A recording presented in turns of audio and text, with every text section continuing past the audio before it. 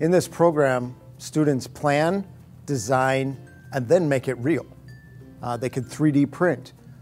They can cut out on a laser. Metals, woods, robotics, CNC, whatever you see here in the Fab Lab. Sky's the limit.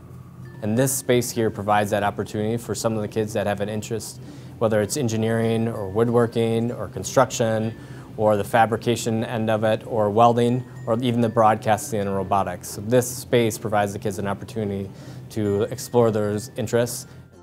So I made this on a software called SolidWorks in the Fab Lab. So I designed it all and I saved it as a STL file, and then I saved it for the MakerBot. So basically, it keeps your phone off of the floor. So basically, we wanted to print something that we could actually use. For the CNC routers, the kids really are enjoying that right now. Same thing with the plasma cutter. We got some kids in there that would like to do that pretty much every hour of the day. And that's kind of the kids that I'm seeing and the kids that I'm going to see in the future. They could be down here 4 or 5 hours a day if they wanted to. I really enjoy working with the CNC because you can really think about what you would like to create and then create what you want, so then you can actually use it in your life. I created a cribbage board table with a CNC wood router, and I gave it to my dad for a Christmas present. We are in the broadcasting room, and here we make a whole bunch of videos for our YouTube channel. We also record our podcast for iTunes. But the newscast is something different. It's a little more serious toned, and it's where we all come together. We get 2 anchors, and we make different stories depending on what we're interested in for that week.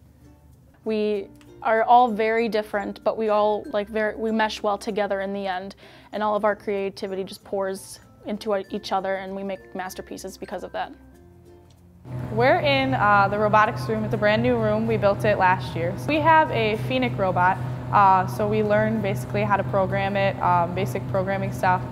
It's all stuff that they use in industry. This is an actual robot that they use in industry. So I'm learning something that very few people my age would learn how to do.